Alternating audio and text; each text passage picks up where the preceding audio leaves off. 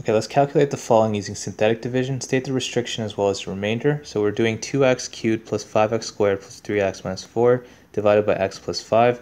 Well, if we're looking at synthetic division here, you want to think about synthetic division as ax minus k, right? You're always looking at your k value. A here is equal to 1, right? An easy way to do this, right? If you're looking at x plus 5, you can just, you always plug in x is equal to k in a sense, right? Or you can just you find the x value that you're plugging in, you can just set each factor equal to 0, and you get negative 5. So I'm going to plug in negative 5, right? So when I do negative 5 out for my synthetic division bar, which is this,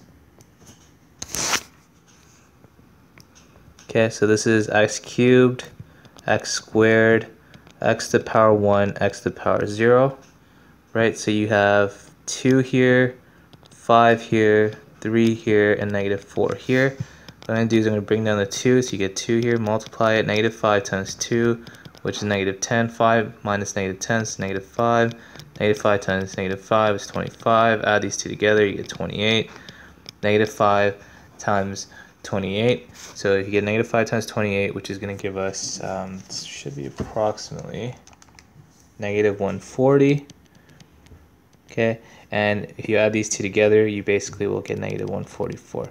Okay, so your remainder here should be in the form of x squared, x to the power 1, x to the power 0, and remainder, right? So this, all of this is your quotient, right? And this is your remainder, right? So you should get a quotient and a remainder.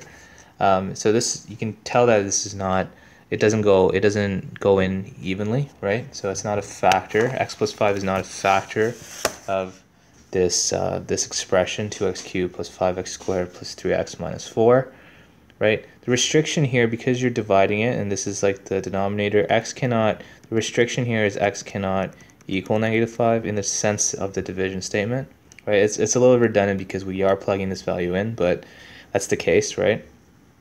And the quotient here is going to be 2x squared minus 5x plus 28, and the remainder here is negative 144. Now you can write this one of two ways, right? So you can write this in factored form.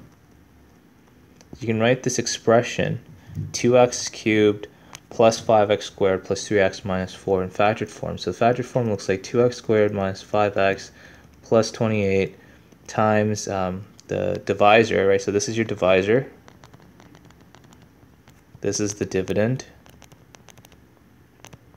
right? So times the divisor, which is x plus 5, plus the remainder, so plus negative 144. So we just say negative 144, right? And that's factored form. You can also write it in quotient form.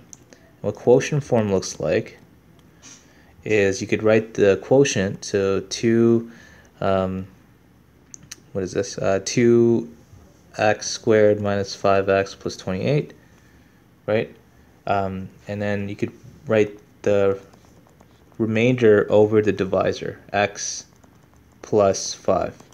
Okay, so this is like the quotient form, right? So this is a quotient, this is the remainder over the divisor, right?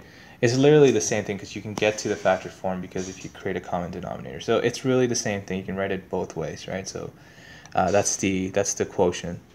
And you can also test using the remainder theorem to demonstrate that this is in fact the remainder, right? So if f of x is equal to 2x cubed plus 5x squared plus 3x minus 4, if I plug in f of negative 5, right, so it's really your k value, right? So you get 2 times negative 5 cubed plus 5 times negative 5 squared plus 3 times negative 5 minus 4, so you get 2 times negative 125 plus 5 times 25 minus 15 minus 4, and you basically will get negative 250 plus 125 minus 19, which is negative 125 minus 19, which is negative 144. So we do see sense of consistency, right, that the remainder here is negative 144 like we saw.